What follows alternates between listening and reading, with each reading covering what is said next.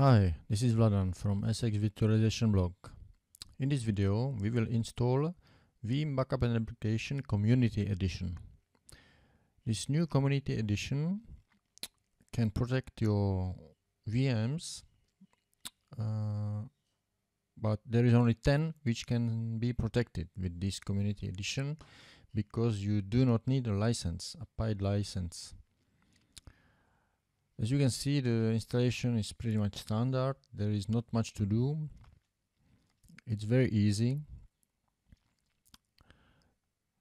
And after installation, all you have to do is to connect to the console and to add your ESXi or vCenter server to Veeam Backup and Replication.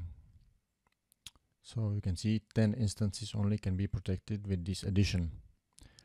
So let's add my vCenter server, but you can also add individual ESXi host.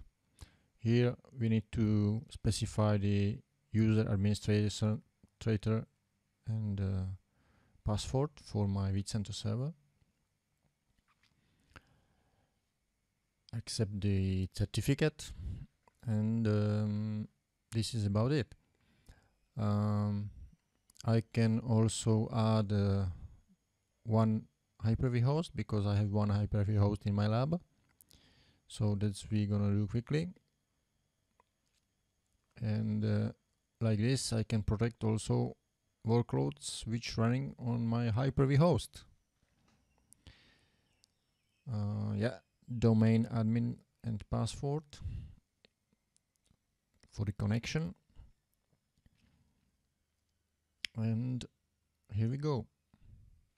So once I have set up the hypervisors, I can create a first job, which is very easy to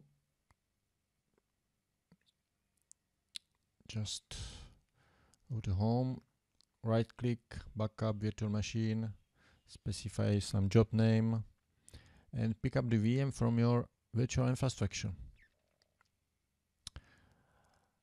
I just leave the defaults and activate the scheduler, and here we go. The next time the backup will execute at 10 p.m. This is it. Thanks very much for watching. Bye bye.